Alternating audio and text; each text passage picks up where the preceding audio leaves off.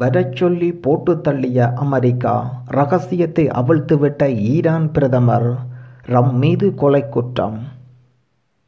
Iran நாட்டின் முக்கிய 2ஆம் நிலை தளபதியான ஜெனரல் சுலைமானியை ஈராக்கை அழைத்து பேச்சுவார்த்தை ஒன்றை நடத்துங்கள் என்று அமெரிக்கா அதிபரே எனக்குச் சொன்னார். அதனால் சமாதான பேச்சுவார்த்தைக்காகத்தான் நான் அவரை ஈராக் நாட்டுக்கு அழைத்தேன் என்று ஈராக் நாட்டு பிரதமர் சற்று முன்னர் அறிவித்துள்ளார்.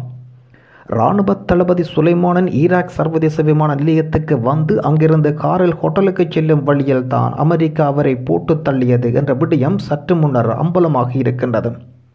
துருக்கி நாட்டோடு ஒரு இணக்கப்பாட்டுக்கு வரவும் இது குறித்து பேச்சுவார்த்தை நடத்துமாறும் எனக்கு அதிபர் டொனால்ட் ட்ரம்ப் கூறினார். எனவே சுலைமானி அழைத்து பேசுங்கள் என்று அவர் கூறிய அறிவுரைக்கு அமைய வகையே நான் அவருக்கு அழைப்பு விடுத்தேன் என்று ஈராக் நாட்டு பிரதமர் அறிவித்துள்ளார். இந்த கருத்துக்கள் பெரும் சர்ச்சையை கிளப்பியுள்ளது. சமாதான பேச்சுக்கு வந்த ஒரு நாட்டு இராணுவ தளபதியை எப்படி கொல்ல முடியும்? இது அனைத்து சர்வதேச சட்டங்களையும் மீறும் செயலாக அமைந்துள்ளது என்று சில நாடுகள் கருத்து வெளியிட்டுள்ளன. இது இவ்வாறு இருக்க பல லட்சம் மக்கள் ஈரான் நாட்டு தலைநகர் தெஹ்ரானில் கூடி சுலைமானுக்கு அஞ்சலி செலுத்தியுள்ளார்கள். இதேவேளை ஈரான் நாட்டு மத தலைவர் கண்கலங்கி அழும் காட்சிகள் ஈரான் நாட்டையே உலுக்கியுள்ளது.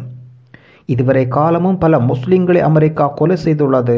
ஆனால் சுலைமானின் கொலை அமெரிக்காவை பெரும் சிக்கலில் தள்ளிவிடும் என்று எதிர்பார்க்கப்படுகின்றது. அமெரிக்காவில் அதிபர் டொனால்ட் ட்ரம்புக்கு இக்கட்டான சூழல் ஏற்பட்டுள்ளது. அவரது அரசியல் வாழ்க்கை அஸ்தமனாகிவிடும் நிலை தோன்றியுள்ளதோடு அவரது அரசியல் செல்வாக்கம் பெரும் வீழ்ச்சி கண்டுள்ளது.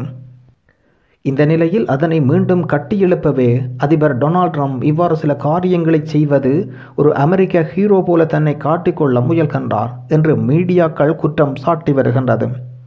ஆனால் அதிபர் டொனால்ட் ட்ரம்ப் அமெரிக்காவை அதன் குடிமக்களையும் பெரும் சிக்கலில் கொண்டு போய் விட்டுள்ளார் என்பதே உண்மையாகும்.